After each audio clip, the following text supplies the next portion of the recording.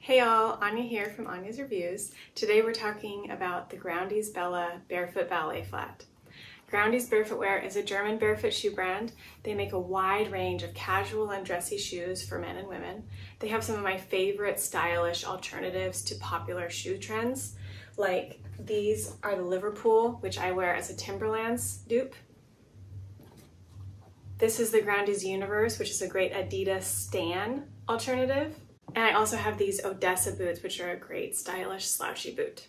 Groundies also has a lot of vegan options that are still stylish, such as these Sydney sneakers. They've got an imitation leather, which is still wipeable and easier to keep clean than canvas, but it's 100% vegan. Groundies offers two different outsole types to their shoes. One is the GS1, which you can see on the Universe. It's a walled sole. It looks thick, but it's actually thin on the inside. And it is nice and flexible, but it's not quite as flexible as their other sole, which is the True Sense sole.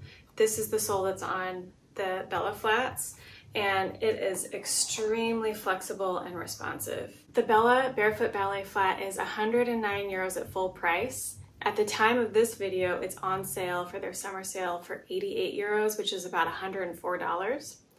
It has a 4mm thick sole, so this is one of the thinnest barefoot ballet flats out there. You also get real ground fill in these because of how thin and flexible the sole is. You can feel every bump underfoot, which is actually a good thing because it gets your muscles moving.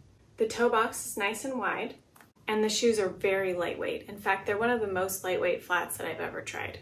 I wear a size 36 in the Bella, which is typical for me. I usually size down in ballet flats because of how open they are. I have narrow ankles and heels, and I don't like to slip out of my shoes. In the other Groundies shoes that I own, I have a size 37 in all of them. Boots and sneakers, I usually wear a size 37. So for the most part, these run true to size. However, a lot of people have found that the opening on the Bella Flat is very loose and a lot of people are slipping. One thing you can do to counteract that is to put a heel cushion right on the inside or some moleskin, which can help keep your heel in place. I have not needed that. They are loose, and if I am doing much more than walking, then they feel like they might fall off. But when I'm just walking casually, they stay on me fairly well. I had two additional testers who helped me review these Bella Barefoot Ballet Flats. Samantha, who picked the lovely rose gold, she got her usual size 38 with Groundies. They fit her wide width, but she needs a heel grip in the back.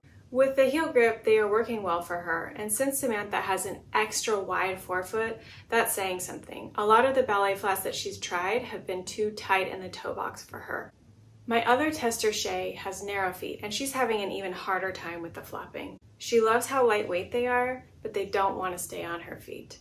The Bella comes in a taupe, white, brown, navy, black, and rose gold, so they work well as a wedding or a fancy occasion shoe, or even as a work shoe.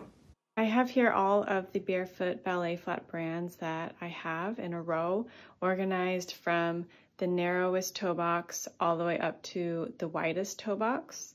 And the Groundies Bella is right here. It is on the wider range, so it has a pretty good toe box shape. You can also see when you look down how wide that back part of the shoe is compared to these others that fit a little closer around the ankle. At the end of the video, I will share a photo that will have the brands labeled for all of these so that you can figure out which is which. And also at anyasreviews.com, I have a full list of barefoot ballet flats where you can get more information about all of them too. Despite the fact that the opening is fairly loose, I'm enjoying mine quite a lot. And as long as I don't plan on breakdancing in them or jogging in them, then they're working well for my needs. If you have narrow heels, I would be careful and maybe consider one of the other ballet flat options. But if you have wide feet through the entire length of the foot, the Bella is a good choice.